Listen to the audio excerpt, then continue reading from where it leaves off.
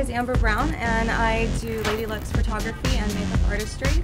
I do basically vintage, retro-inspired photography, but with a modern twist. I want to make sure everything is more modern and still inspired by everything that was done back in the basically 20s up through the 60s. Everything I see, I'm a big vintage person, so I like to go thrift store shopping, and I see random things. It could be anything from a vase to tapestry to an item of clothing, or anything really.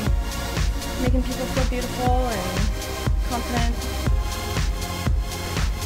Hopefully within the next 5 years I see myself well established up here in Sacramento.